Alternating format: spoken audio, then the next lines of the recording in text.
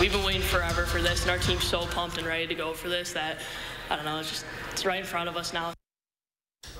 The long-awaited IIHF U18 Women's World Championship is finally underway, and day one of the tournament concludes with a preliminary round meeting between Team USA and Sweden.